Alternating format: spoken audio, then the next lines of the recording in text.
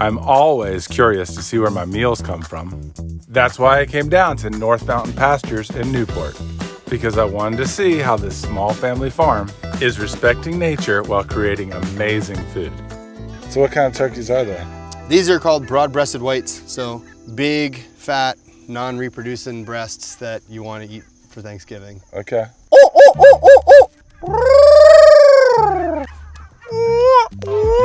It's always good to see where delicious meats are born, or I guess, raised. Look at me! And it makes sense those turkeys are running from me. I think they know that I want to eat them. Come back, guys! I'm Steve Ford, and I was born and raised right here in PA. I'm lucky enough to know a lot of the hidden treasures and tasty treats sprinkled all across our state. Cheers. Cheers, gentlemen. Yes. But I don't know them all. So I figured it was time to hop in the car and take a road trip to see what I might be missing.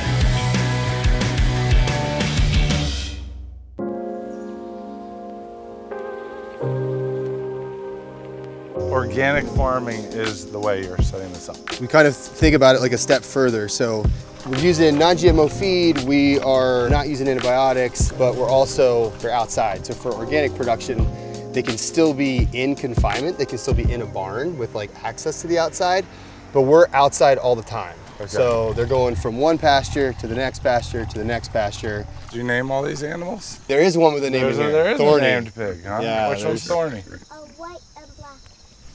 Oh, I see The one in the back over there. Yeah. Thorny. Free-range pigs. Yeah, so free-range pork, we call it pastured pork or pastured pigs. Okay. And the idea is a better life for the animal, a better tasting food. Right. To me, like the whole idea of animal welfare is let the animal express its nature, and their nature is root things up, hang out in the grass, hang out in the dirt, and eat. And they look like they're having a good old day. What do you think one of these weighs right now? So these guys here, like these bigger ones, are just over 200 pounds. So they have another like 100 pounds to gain before they become charcuterie.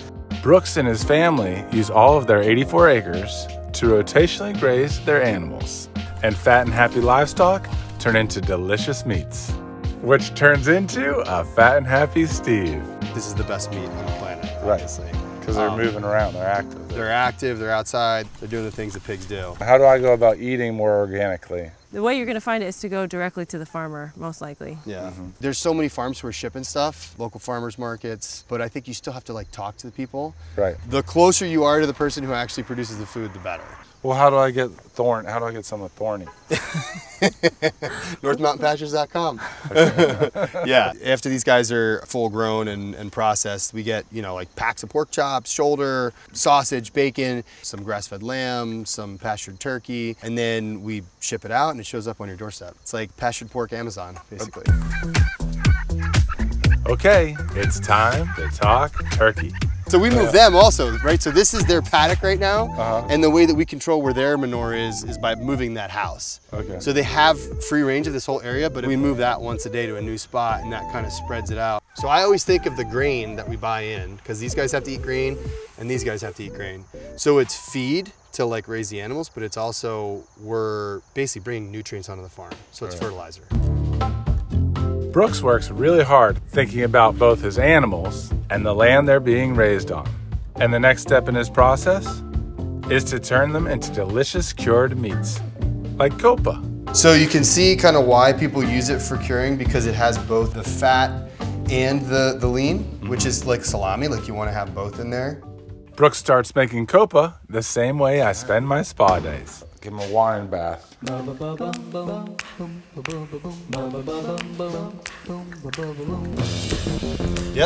that's plenty. Just minus massage a it in there little now. Yeah, just make sure it's good. Awesome. You're just getting that flavor in there so that it's gonna absorb some of the flavor of the wine. The salt's actually gonna break down the cell walls, and the salt's gonna pull moisture out of it. I bet Thorny would have liked this better when he was out in the field. Thorny would have liked it while the copa was still on. Could have enjoyed it. Before the wine bath, Brooks used the weight of the cut to figure out the perfect proportions of salt, paprika, and garlic powder. Add a little Calabrian pepper, and it's time to rub it all into the meat. Smells real good. Smells really good? Yeah. Let's drop it in here. This copa will start by getting vacuum sealed and refrigerated to cure for about a week.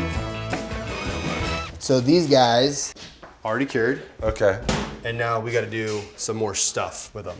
So this is kidney fat.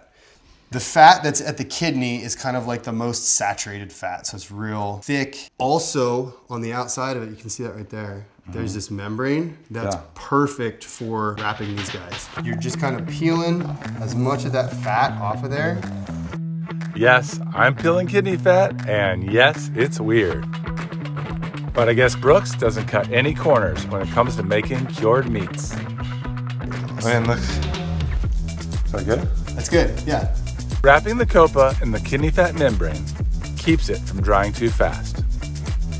Next, tie them up. It's like putting on some stockings. Yes. Not that I know anything about Putting on stockings. And now they're ready to age for months. Let's hang them. All right, here we go.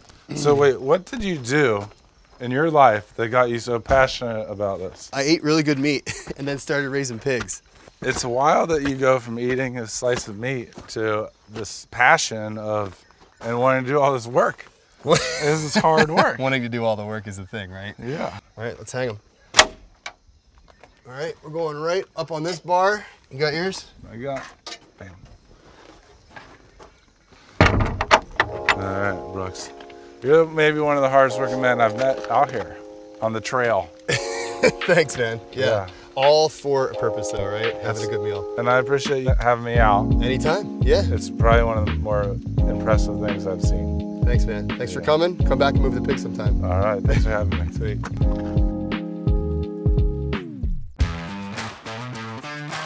That copa is going to taste amazing. And after going online and placing my order, I hit the road for Harrisburg. I have a date with a multi-generational family business. And it's time to see how the sausage gets made. Hello. Hey, Steve. Hello. How's it going, guys? What's going on? Welcome to Dylan. Schmitty's. Hey. Good to see you. This is Don. My son Yep, Dylan. got him. I'm third generation. He's Fourth. fourth generation. Awesome to meet you guys. Nice to meet you too. My grandfather started it. He made it in the basement, like most of the Europeans. And people come in, I got sausage from your grandpa in the late 50s. Which Yeah. I wasn't around, so. Are you guys German? My mom's side was a Schmidt. Okay. My grandfather was Henry Schmidt. They're known for their sausage. Oh, yeah. So, Steve, how about you come back? We show you how to make some sausage. I love that. Sound good? Yeah. All right, let's do it. Don's grandfather, Henry Schmidt, opened his first shop in Steelton in 1961. Now they have two shops, one here in Harrisburg and another in Hershey. And they're using recipes that go back to the beginning. This is Polish kielbasa. Okay. This is a hydraulic stuffer. All they do is push on the pedal, hold it, and it shoots it out. When my grandfather and my dad made it, it was crank. So me and my brothers, this is all we do all day. Right.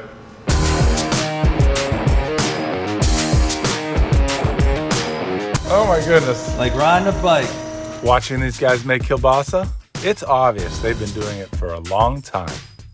From filling to pinching and then twisting, practice clearly makes perfect. You don't want to do it slow and try not to break them. Just do them as quick as you can. Break it, Even break if you it. break them, that's fine. Well, I guess it's time to grab a pig intestine and get to work. Just pushing some intestine over All the this. way on, Yeah, No you know. big deal. Don, where's this meat coming from? We get meat from Groff Meats in E-Town, and we get meat from Reisinger. Reisinger Poultry in York. And what kind of meat is this? This is the pork trimming This is grater, pork. 80/20. You like the local meats in Pennsylvania? Oh, Slow it down. oh dang. The intestine is weak. That's what I say all the It's time. not my fault. Maybe I can get adopted and I can be the 5th generation. I feel confident. Ah, It's all right. That's cool, just rip it off. sorry, Dad. I like this job. I think I'm doing good. I'd say so. That's the best one yet. Yeah, you could probably, all the way. Just go home. I think me and Steve got it covered. You could probably just go home. Did I go home? I mean, go take a break at least. Once these kielbasa are cut and twisted, it's time to put them on a stick and get them ready for smoking. All right. Here we go. We'll put them right in there over the box, yeah. So, how long will these sit in here? About 6 hours maybe. Maybe a little longer than that. They can sit so long here because it's a cold smoke. So low temperature, a lot of smoke, you know what I mean? Cold smoke. Cold smoke, yeah. Unlike a hot smoke, which cooks the meat while it adds flavor, a cold smoke gives your meat the flavor at a lower temperature before it's fully cooked later. I'm gonna taste smoky myself. Yeah, you might. All right, you gotta get this ground up. We gotta make ours. What's ours? Ours is our mild and our hot smoked. We just call it ours around here because that's our sausage. Hot smoked sausage. German-Hungarian mild hot smoked. Don and Dylan are treating me just like family and putting me back to work. But at least I get to be part of the Schmidt family tradition. Why is this the famous sausage? This is my great-grandfather's recipe brought over from the old country. Yeah. He made it in his basement, then he brought it to the store. We've been making it for the past 60 years. It's our sausage. Okay, well, let's make this world famous sausage. Let's Do it. Salt first. Okay, Don't ask how much. I can't tell you that. okay. Minced garlic. Plenty of garlic. How much pepper? Enough.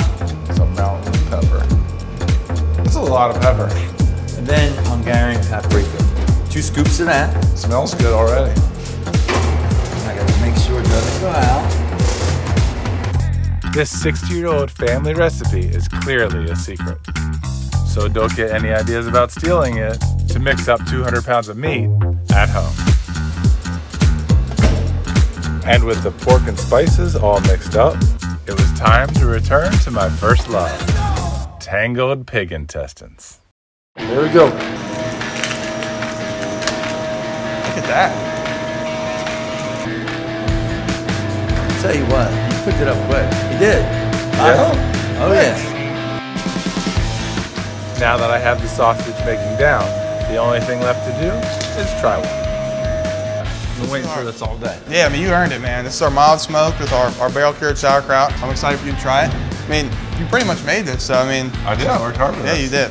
How much kraut do you want? You a kraut guy? Just a little kraut. Slow kraut. Dude, just I got you. taste the sausage, really. There you Right? go. Why did you decide that you wanted to stay in the family business here? I worked throughout college. As I got to do more things, I kind of really understood, like, I really like doing this. I'm not a suit and tie guy either, yeah. It's nice to be able to work with your dad. Yeah, it's cool. Yeah, it's cool working with my dad. Are you gonna have one too? You know what, now that you said that, I might as well. That's nice and hot. All right, let's give this a try.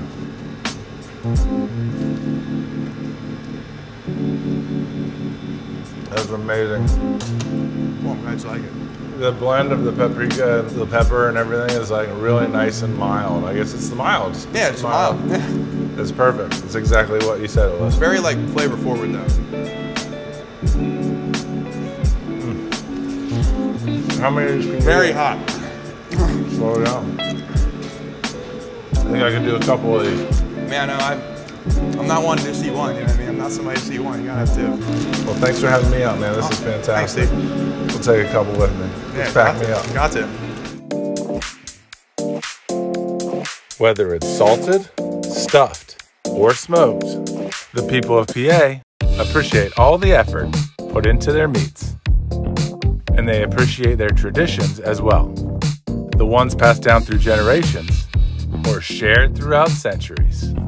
From party staples to tailgate favorites, Pennsylvania is a place where food brings people together. And it's a delicious story that we continue to share.